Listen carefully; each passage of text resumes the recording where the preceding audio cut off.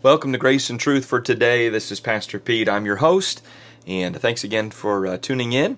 It is Friday, and we certainly always look forward to the weekend. Hope that your week has gone well, and I trust that the weekend will find you in God's house this coming Sunday. Looking forward to a great day at the Cleveland Baptist Church as we celebrate 62 years of ministry here in Northeast Ohio. It's on the second Sunday of August of 1958 that the Cleveland Baptist Church was founded. And so we always commemorate that the second Sunday of August each and every year. I'll be preaching in the morning services at 8, 9:30, and 11. And then my dad, our pastor emeritus, will be preaching at 6 o'clock p.m. on Sunday night. Hope that you'll carve some time out of your schedule to join us on that very special day. We are, again, back in the book of Genesis in the 40th chapter. And we're continuing to walk through the life of Joseph. Of course, Joseph is in prison. The Bible says in verse number 1 of chapter 40, "And it came to pass after these things that the butler of the king of Egypt and his baker had offended their lord, the king of Egypt. And Pharaoh was wroth against two of his officers, against the chief of the butlers and against the chief of the bakers. And he put them in ward in the house of the captain of the guard, into the prison, the place where Joseph was bound. And the captain of the guard charged Joseph with them, and he served them, and they continued a season in ward." Well, we never know just who we're going to meet on any given day, do we?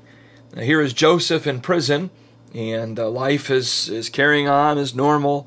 And one day, two very unexpected guests are thrown into the very same prison where Joseph is. These aren't just your average ordinary criminals in the nation of Egypt. No, these men are high-ranking, men of authority, of power, and influence. One is the chief of the butlers, Pharaoh's chief servant. The other is the chief of the bakers, Pharaoh's chief chef. And one day the prison doors are opened, and in these men are placed.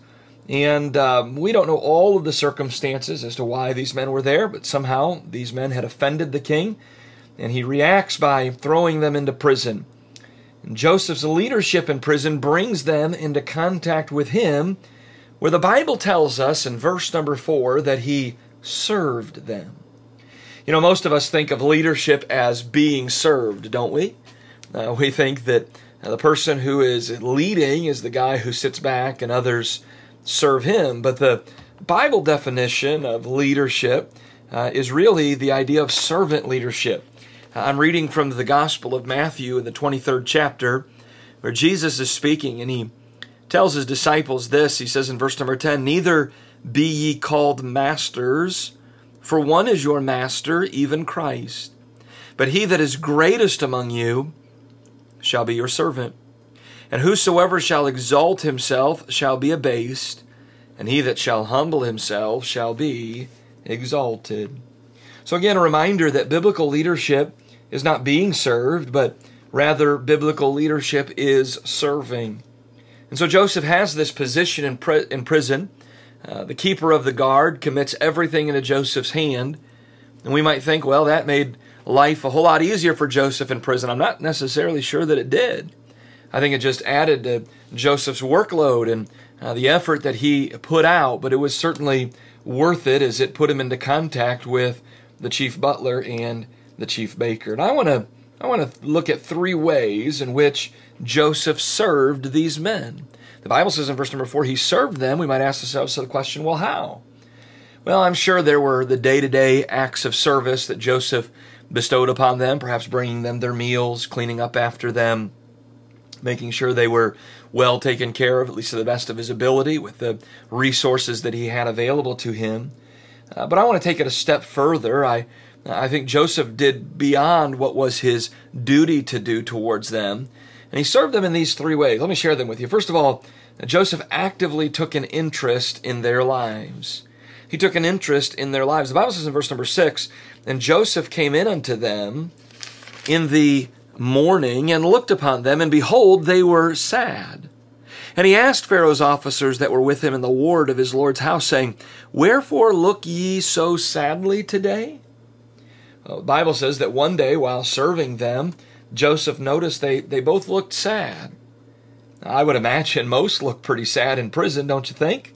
But this seems to be different, doesn't it? Joseph was perceptive enough to pick up on something different. These guys seemed troubled about something. He did not just do his duty with these men and move on, but he actively took a personal interest in their mood and in their outlook. He could tell as he looked upon their countenance that something was troubling them, something was bothering them. Can I encourage you, and can I encourage me, all of us, that we take the time to get to know the people that God places in our lives? Now, be willing to ask maybe some hard questions from time to time if things don't seem quite right. My wife is this type of a person. She'll see something that isn't right or is out of place, and she'll inquire about it. And sometimes I'm sitting here saying, don't rock the boat. Let's just not make things awkward. And yet she cares enough about people to interact with them and to dig sometimes when things don't appear to be as they should be. And that's what I call taking an active interest in the lives of people. And so again, the next time that you pass someone that you know, and perhaps they look a little troubled or something doesn't look quite right, why don't you take a moment and show some Christian love and compassion and just ask them, inquire of them, is everything okay? Is there something that I can pray with you about? Something seems to be bothering you. I know that may cause us to step outside of our comfort zone, but that's a way that we can serve folks. Maybe that folks are just looking for someone who they can confide in, someone who they can talk to. And so we see that Joseph took an interest in their lives, but notice, not only that, but he involved himself in their lives. The Bible says in verse number 8, and they said unto him, we have dreamed a dream, and there is no interpreter of it. And Joseph said unto them, do not interpretations belong to God? Tell me them, I pray you.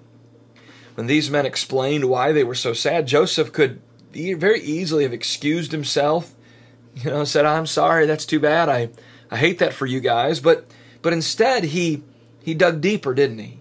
And he asked them to tell him what it was that they had dreamed.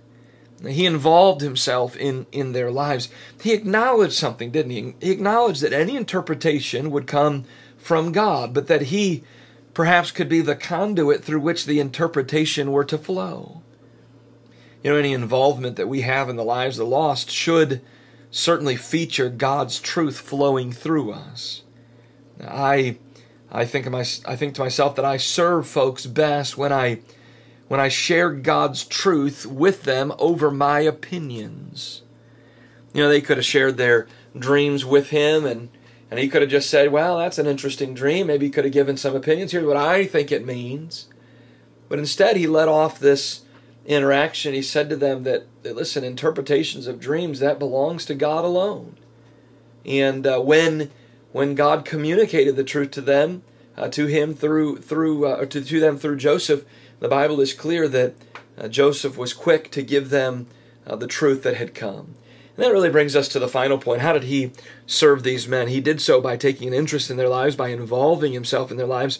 But finally, notice he told them the truth even if it wasn't pleasant. In verse number 12, the Bible says, and Joseph said unto him, this is the interpretation of it. This is the dream that the butler had dreamed. And the interpretation is a pleasant one. It was a fair one. And Joseph says, 3 days from now, you're going to be removed from prison. You're going to be restored back to your position. And you're going to once again enjoy the life you once lived. The Bible tells us that the butler, when he heard the interpretation, he really liked it. And he thought, well, perhaps my dream will be interpreted similarly. And he shared his dream with Joseph. And the Bible says in verse number 18, and Joseph answered and said, this is the interpretation thereof. The 3 baskets are 3 days. Yet within 3 days shall Pharaoh lift up thy head from off thee, and shall hang thee on a tree, and the bird shall eat thy flesh from off thee. Now the butler's interpretation was positive. It was pleasant. The baker assumed his would be too, but Joseph was bound. He was bound to proclaim the truth, whether it was pleasant, and whether it was positive, or whether it was unpleasant, and whether it was negative. Can I say that we too have an obligation to proclaim truth to those that we interact with? Sometimes the truth that we have to share with them is a little tough. There are times in my job, in my ministry, in my life, in which I have to sit someone down and I have to level with them. I have to share some things with them that perhaps are not necessarily things that they want to hear. But I have an obligation to do that. I am serving them in that way. Perhaps they'll listen to the message that I have to share and they'll take it like a dose of medicine that may taste somewhat bitter, but in the long run it can make life sweet. And so Joseph served these men. Who are you serving today? We can serve by taking an interest in the lives of people. We can serve by not just taking an interest, but once we've discerned what they're struggling with or what ways that we can help them, we can serve them by involving ourselves in their lives. And then finally, we can serve them by telling them the truth, no matter whether it's pleasant or whether it's unpleasant, positive or negative. Joseph served these men, and he leaves a great example. Each of us are to serve. The Bible tells us that Jesus came not to be ministered unto, but to minister.